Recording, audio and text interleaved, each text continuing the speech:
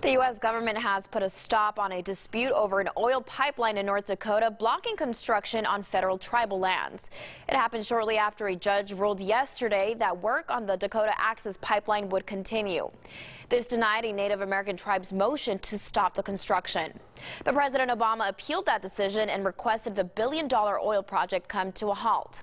Over the past few weeks, thousands of protesters were in support of North Dakota and efforts to protect their sacred lands. And back here at home, the Chumash Indian Council of Bakersfield has joined more than 200 Native American tribes that have supported North Dakota's fight. They're saying they stand in solidarity with its fellow Native Americans in an effort to protect the land which once belonged to their ancestors. They would just understand it's burial ground that we stand to protect and preserve. We do the same thing here in Bakersfield. We have a cultural monitor program. That new construction site goes up, we stand to protect and preserve. We don't want our people desecrated. The Chumash Indian Council says the construction could contaminate their water supply.